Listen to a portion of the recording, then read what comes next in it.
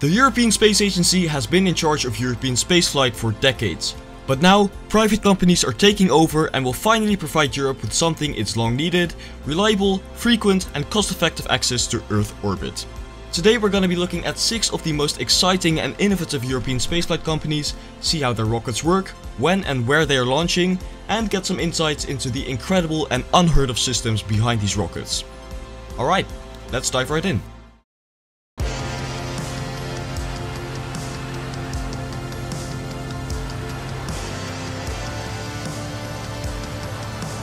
This is RFA, short for Rocket Factory Augsburg, who, believe it or not, find themselves in Augsburg, Germany. RFA was founded in 2018 and is developing a small satellite launcher called RFA-1. RFA-1 is a 3-stage rocket made with stainless steel tanks, being 30 meters high and 2 meters wide. It can carry up to 1300 kilograms into a low polar Earth orbit and 150 kilograms into a geostationary Earth orbit, giving it the highest payload capacity out of all private European rockets. The inner stage and fairings are made out of automotive grade carbon composites, which is a running theme throughout this company, as will be evident in just a bit. Powered by 9 Helix sea-level engines on the first stage and a single Helix vacuum engine on the second stage, the main launch vehicle runs on rocket-grade kerosene, called RP1, and liquid oxygen propellants, each engine having a specific impulse of 325 seconds and 350 seconds respectively. Its third stage, called Redshift, is a kick stage used for precise orbital maneuvers, among some other things. And in fact, because of Redshift, RFA-1 is the only rocket in this video that can provide access to cislunar space. Now, Redshift is powered by a single 1.5 kN Phoenix engine running on nitromethane and nitrous oxide, and it has a reignite capability, which means that it can ignite multiple times for several on-orbit corrections. Phoenix uses a pressure-fed engine cycle, which is simple, reliable and easier to restart. The main Helix engines use an oxygen-rich stage combustion cycle, so a full flow of liquid oxygen and a small amount of RP1 combust in a pre-burner, whose oxygen-rich exhaust spins up a turbine, which powers the main turbopumps. The oxygen-rich gas then fully combusts in the combustion chamber with the main flow of RP1 to produce thrust. As stated in this awesome interview by the Everyday Astronaut with Stefan Brischenk, the current chamber pressure is 100 bar, but they're aiming to push it all the way up to 300. Now, the reason I'm so excited about this company is the way they build their rockets. They want to keep their rockets as cheap as possible, so they're using standard automotive parts on their engines. As the company's COO explained, the same company that builds the exhaust and other parts for the engines of German cars also builds all the fuel lines and valves for RF-8 engines. They are saving tens of thousands of dollars just by building their rockets like you build a car. So far they have done multiple hot fire tests of both Helix engine variants and also their Phoenix engine, and in May 2024 they completed a 5-engine static fire of their first stage. In August 2024 they attempted a 9-engine static fire of their first Stage 1 flight hardware, but sadly there was a fire in one of the turbopumps which led to an explosion and a loss of vehicle. Currently the first flight of RFA-1 is scheduled for no earlier than the third quarter of 2025, launching from the Saxford Space Centre in northern Scotland. It will carry 7 payloads into a 500 km sun-synchronous orbit, but keep in mind that this could change at any time, so don't be surprised if it gets moved to 2026.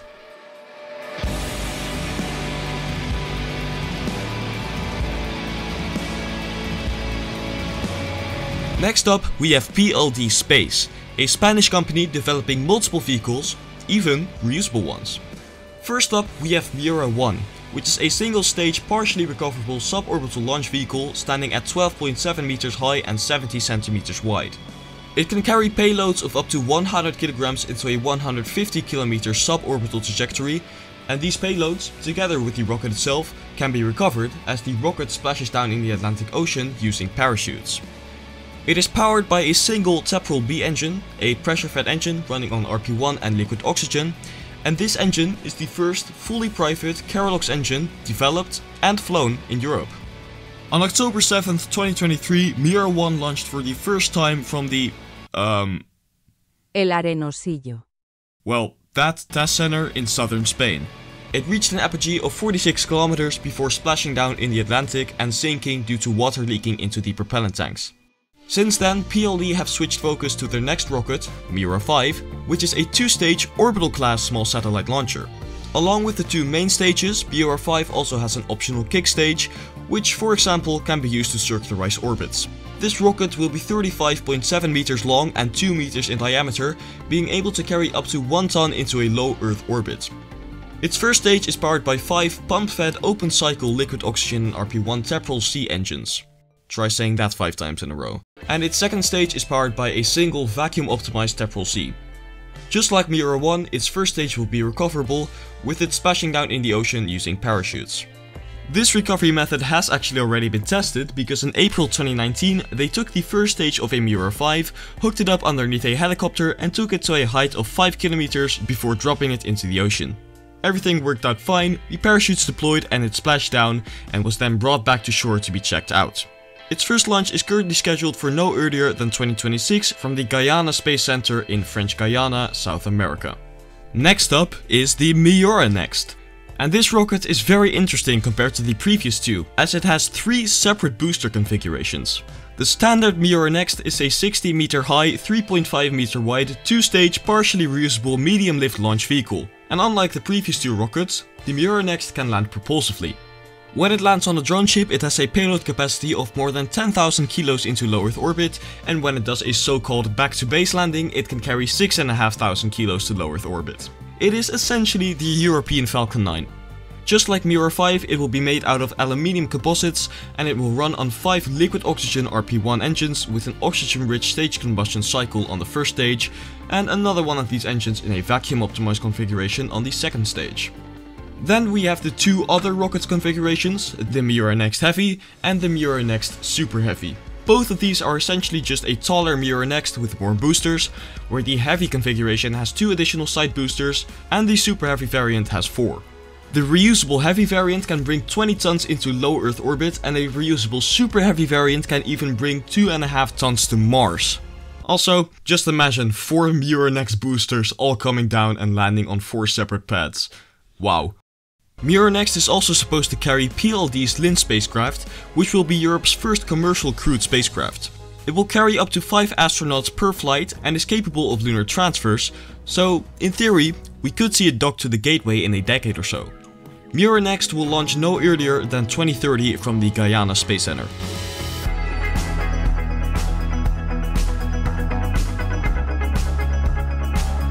Next up, we have yet another awesome company with a super interesting rocket design, which, I have to say, it is my favorite. This is Skyrora XL, being built by the Britain-based Skyrora. With a length of 22.7 meters and a diameter of 2.2 meters, this 3-stage rocket might look just a little bit chunky compared to the other rockets, but that might actually be one of the reasons I like it so much. The reason for it being like this is because of the propellants it's using, which are RP-1 and a highly concentrated hydrogen peroxide, also known as high-test peroxide. Unlike the previous rockets, neither of these propellants are cryogenic, so they can be stored in coaxial propellant tanks, which essentially means that the fuel tank is inside the oxidizer tank. This, together with the composite materials of the main body, causes a decrease in dry mass and an increased payload capacity, which will be around 315 kilograms into a sun-synchronous orbit between 200 and 1000 kilometers. It uses 9 pump-fed Skyforce engines on its first stage and 1 vacuum-optimized Skyforce on the second stage, and just like some of the other rockets, it uses a reignitable pressure-fed engine on the third stage. The engine cycle of Skyforce is also really interesting and unique, as it is comparable to a closed-cycle version of the Russian RD-107. The high-test peroxide, or HTP, runs over a catalyst and decomposes into steam and oxygen gas. This gas runs past the turbine, spinning up the turbopumps. Now, because the RD-107 uses liquid oxygen as its oxidizer, the decomposed peroxide just gets vented overboard after spinning up the turbopumps. But, like I said earlier, Skyrora XL uses HTP as its oxidizer. So after spinning up the turbine, the oxygen gets redirected into the combustion chamber and is burnt there for thrust. This makes Skyforce the first stage combustion engine using HTP as an oxidizer. Skyrora is also attempting a mobile launch infrastructure, which allows for interchangeable launch locations and minimal changes to existing spaceports. On May 26, 2022, they did a hot fire test of their Skyforce engine, and if all goes well, we could see a launch no earlier than the end of 2025 from the Saxford spaceport in northern Scotland. I really hope Skyrora succeeds, because this rocket is awesome.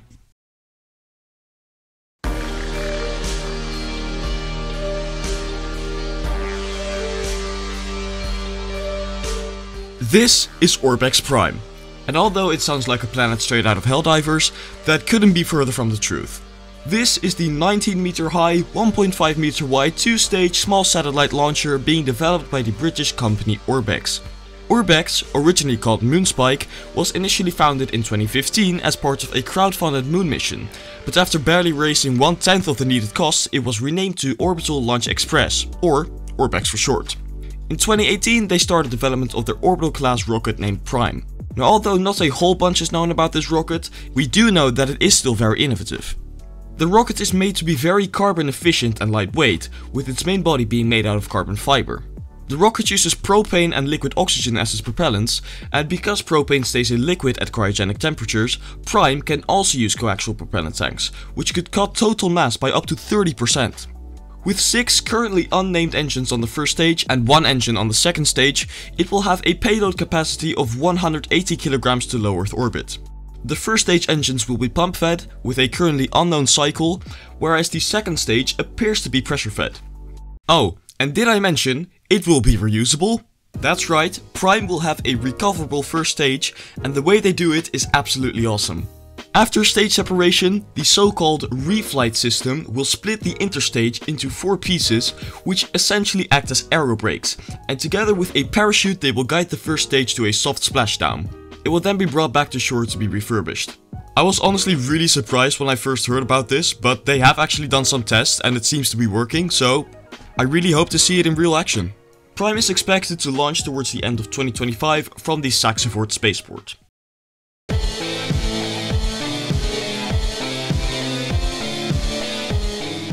The penultimate company is HyImpulse, with another unique rocket. This Germany-based company is building the Small Launcher 1, or SL1, and SL1 is yet another 3-stage small satellite launcher with a length of 33 meters and a width of 2.2 meters. It can carry 600 kilograms into a low Earth orbit, and it also has an optional kick stage, in case you want to get to a really high orbit. Now, what sets this rocket apart from the rest is its very interesting type of propulsion. The SL1 uses hybrid propellants, so it uses both liquid and solid propellants. Their HyPlox 75 engine is pump-fed and uses the standard liquid oxygen as its oxidizer, but it also has a grain of solid fuel, which in this case is paraffin. And for your information, paraffin is I guess kind of comparable to a solid kerosene. Anyways, HyPlox 75 uses a gas generator to spin up a liquid oxygen turbopump, where a small, separate, helium pressurized tank of ethanol is needed to combust with a small amount of liquid oxygen. Hot exhaust gas comes from the gas generator, spins up the turbine, spins up the pump, you know the deal. 2 HyPlox 75 engines are powered by 1 pump assembly. So what I've been showing here isn't exactly correct.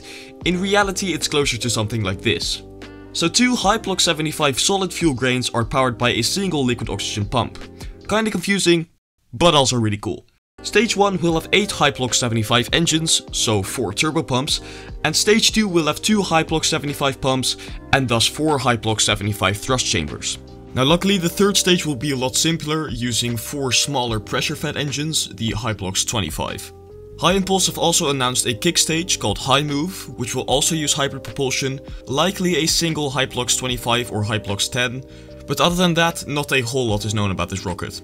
The single chamber and single pump version of HyPlox 75 has already been flown on their suborbital SR-75 rocket, which reached an apogee of 50 kilometers. SL1 will launch no earlier than 2025 from the Saxford Space Center, and personally, I'm really excited for this one.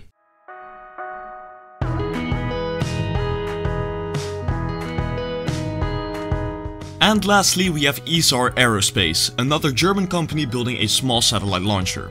Their rocket, called Spectrum, has a height of 28 meters and a diameter of 2 meters, and Spectrum actually has the second highest payload capacity out of the upcoming rockets in this video, with a mass to LEO of 1000 kilograms. It was founded straight out of university, which is pretty cool, and they produce all their parts in-house. It has 9 liquid oxygen and propane powered gas generator cycle Aquila engines on the first stage and 1 vacuum Aquila on the second stage, and on February 14th, 2025 they performed a 30-second 9-engine static fire of its first stage, and in the third quarter of 2024 they also did a static fire of the second stage. As of the recording of this video, Spectrum is less than 72 hours away from its maiden launch, which will make it the first of the upcoming rockets in this video to fly.